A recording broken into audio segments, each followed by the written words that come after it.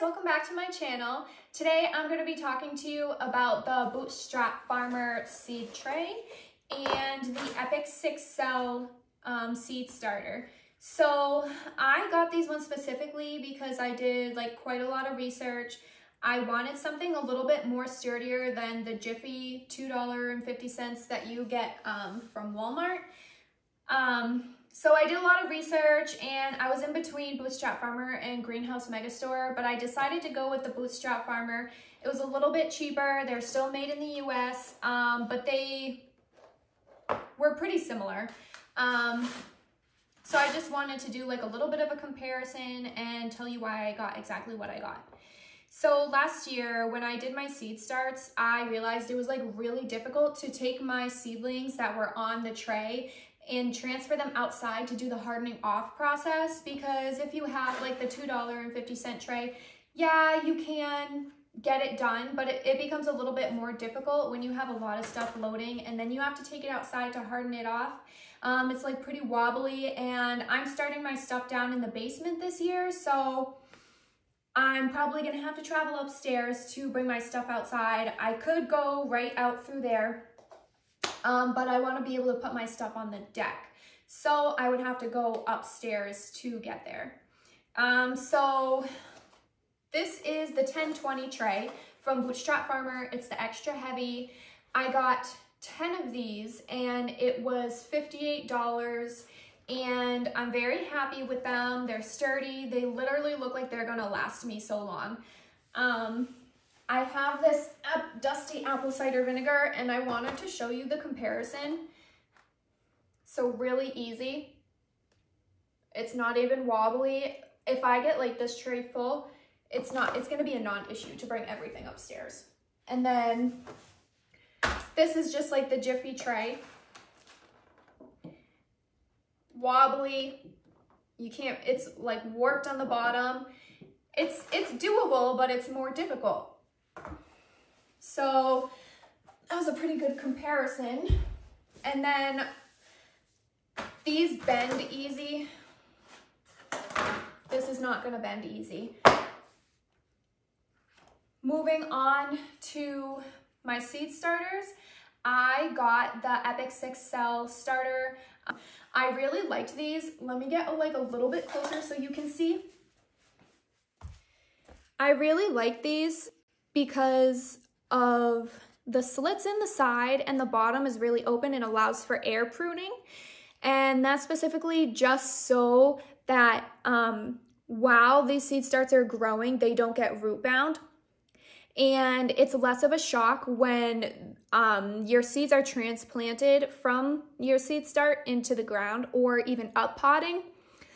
I also noticed that it's really sturdy. It's very sturdy. This, not much is gonna happen to that.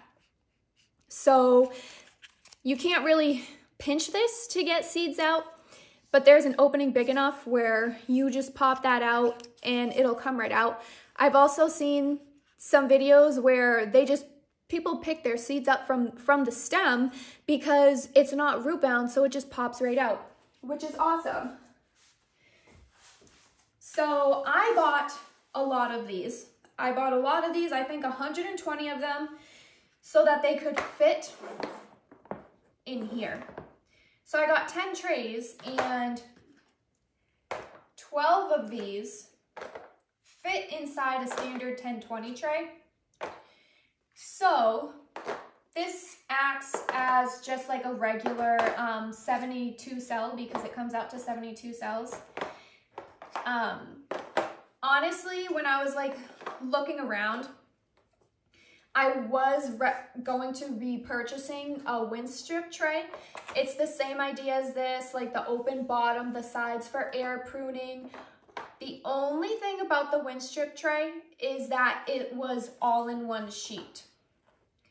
I saw this 6-cell and I decided to go with that because I wanted to be able to have more room to just take one out, whether it be for bottom watering, whether it be for I have something that's faster growing. and something that's slower growing, and depending on the height of it, you put up your grow lights. So I want to be able to shuffle things around so that, you know, things of the same height are on the same shelves, so plants don't get burned, so they don't get leggy. So I just have like the healthiest starts that I can have. But just to compare these, you know, heavy duty. I don't want to ruin these because I'm actually going to use these. I have a few of these trays. I'm not going to throw them out. I'm not in the business of, you know, just throwing stuff away because I got something better. I use whatever I have. I'll probably use those for like flowers or something, and I mainly want to grow vegetables, so that's what these are going to be.